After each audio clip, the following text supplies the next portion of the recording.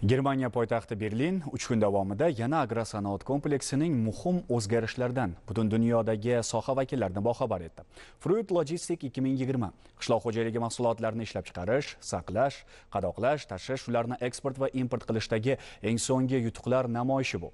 Yildan yilga ko'lami va qamrovi kengayib borayotgan yarmarkaning bu yilgi tafsilotlari hozirgi lavhamizda.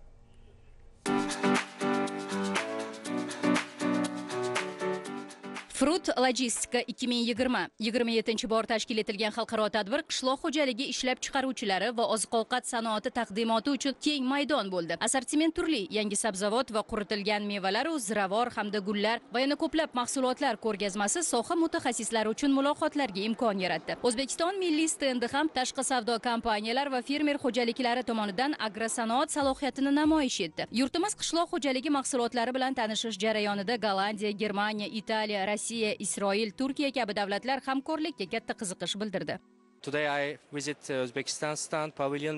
Men bugun O'zbekiston milliy stendida bo'lib, yurtingiz ishbilarmonlarining malakasi va ishlab chiqarayotgan mahsulotlari sifatiga yana bir bor ishonch hosil qildim. Mamlakatingiz tadbirkorlari bilan uzoq muddatli aloqalar o'rnatishdan manfaatdorman. Bizning ham quruq mevalarni qayta ishlash uskunalarini ishlab chiqaradigan kompaniyamiz bor. O'zbekiston bilan bu borada hamkorlikni boshlaganmiz. O'ylaymanki, ilg'or texnologiyalar yordamida soha yanada rivojlanadi. Berlin ko'rgazma markazidagi O'zbekiston stendi menda katta taassurot qoldirdi. Yaqindan tanishib, ko'plab ma'lumotlarga ega bo'ldim.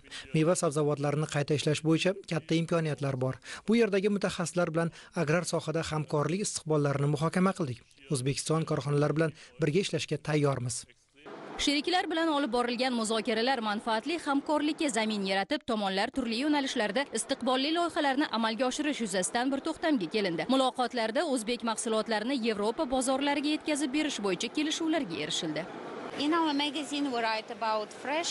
Biz jurnalimizda jahon ishlab chiqaruvchilarining sarxil meva va sabzavotlari haqida yozamiz. Yildan yilga xalqaro qishloq xo'jalik ko'rgazmalarida O'zbekistonning ishtiroki kengayib borayotganini kuzatmoqdamiz.